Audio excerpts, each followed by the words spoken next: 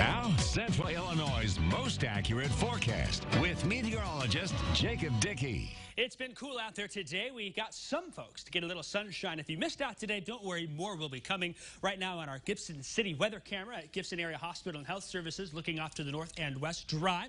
Pavement looks dry as well. The rain is done for the night. No more showers expected in the area. Temperatures are a bit cool out there. They'll continue to slowly fall. We're at 35 in Champaign, Mattoon at 40, 38 in Springfield and in Jacksonville.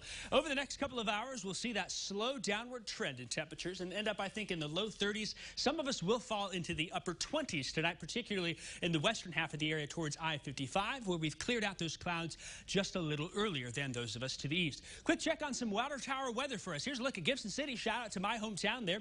Tomorrow, starting out at 30, they'll get into the low 40s into the afternoon. Increasing clouds, showers holding off until late. Let's take it down to Seidel, why don't we? This is where my mother's from. She is born and raised in that area. They'll be at 45 tomorrow afternoon. An isolated sprinkle cannot be ruled out in Seidel, really area-wide, but the most of the rain looks to hold off until late. And then checking in Auburn, where my dad is from, here in central Illinois, 47 for a high tomorrow. We'll expect more sunshine than not. Clouds will fill back on in. Again, the rain expected to hold off until later. Here's a quick check at Future Track. Notice that we go 1 o'clock, we're looking mostly dry. I think if we get some rain in here, what will happen is dry air at the surface will eat away at it. We may get a few sprinkles down to the surface. Think about what happened Friday. A few of those sprinkles came on in, and that may be the case. Better chances holding off until after sunset, where we see numerous to perhaps widespread showers into the Monday night. And you'll notice just a little bit of blue and purple trying to mix on in. That could be an indication that we may yet again get some small reports of some isolated pockets of sleet, maybe a few snow flurries out there. Not a whole lot of it, though. Don't expect any accumulation. Definitely no impacts. A vast majority of us will be left in a cold rain all Monday night into Tuesday. We will get a little drier time then as we go through the daytime hours on Tuesday. Rain, though, expected to fill right back into Tuesday night and Wednesday morning. We may have to deal with a few showers and even thunderstorms out there, although not expecting anything significant. Just wouldn't be surprising to hear a few rumbles of thunder the way the weather's looking here as we go into Wednesday morning. And all day Wednesday, expected to keep the rain in place before we dry out in time for Thursday. Here's a quick check at this first system coming on through. Again, just in time for Thanksgiving. We're dry on the backside.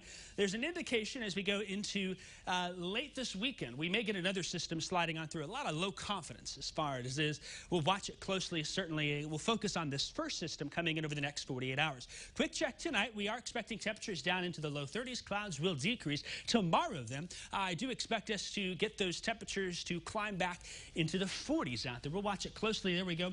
Notice those clouds are increasing across the region. Clouds are increasing ahead of the chance for some rain as we go into Monday night and Tuesday. Showers are expected again into Wednesday. Notice we get up to 58. That may help get a little instability, giving us a few rumbles of thunder. No severe weather expected.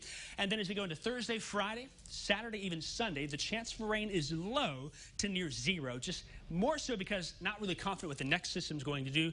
I will say this, though. It looks like it could get cold just beyond the 7-day. It's still hard to believe it's November 22nd, and I have yet to see my first snowflake this fall. You're right. And Keep I tell you what, way, right? I just came from Oklahoma, where we had a big ice storm already before Halloween, so I'm done with winter already. So I'm not big on predictions, but something tells me it's coming before you know it. You know, it will be, but hey, spring will be right around the corner. Jacob, thanks.